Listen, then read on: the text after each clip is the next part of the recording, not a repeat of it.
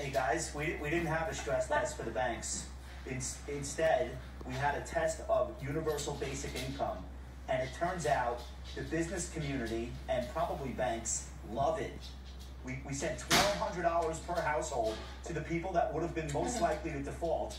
And as a result, they're not going to. And we might even extend that and the extra unemployment benefit of $600. Poverty actually went down by one measure during the course of this pandemic, and a lot of people are earning more on a weekly basis than they did prior to the pandemic starting. So we actually tested Andrew Yang's economic theory, and it turns out the business community likes it.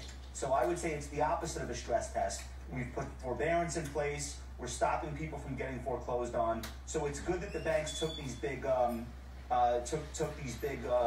numbers into their reserves. We'll see if they even have to actually use most of that money. And if they don't, that'll get returned right back to the bottom line.